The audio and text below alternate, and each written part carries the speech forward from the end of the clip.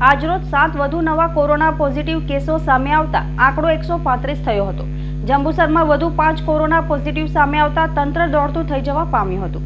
ભરૂચ જિલ્લામાં કોરોના પોઝિટિવના દર્દીઓમાં સતત વધારો થઈ રહ્યો છે, જ્યારે જંબુસરમાં વધુ 5 કોરોના પોઝિટિવ તથા ભરૂચના ભોલાવ અને રાજપારડીમાંથી એક કોરોના પોઝિટિવ મળી આવતા ભરૂચ જિલ્લામાં વધુ 7 કોરોના પોઝિટિવ કેસ નોંધાયા હતા, જેના કારણે ભરૂચ જિલ્લામાં કોરોના પોઝિટિવનો આંકડો 135 પર પહોંચ્યો છે।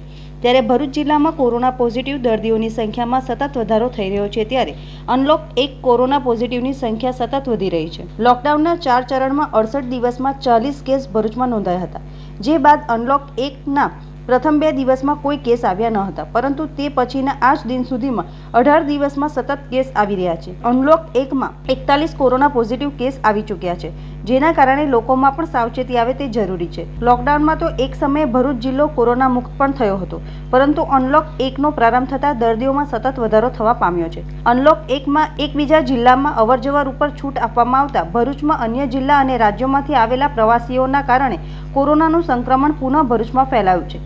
જિલ્લાના જંબુસરમાં કોરોના પોઝિટિવમાં સતત વધારો થઈ રહ્યો છે, જેના પગલે તંત્રએ જંબુસર પર વિશેષ ધ્યાન કેન્દ્રિત કરી બેઠકો ઉપરા છાપરી યોજી કોરોનાને નાથવા માટેના આયોજનને ઓપ આપવાની તૈયારી કરી રહ્યા છે।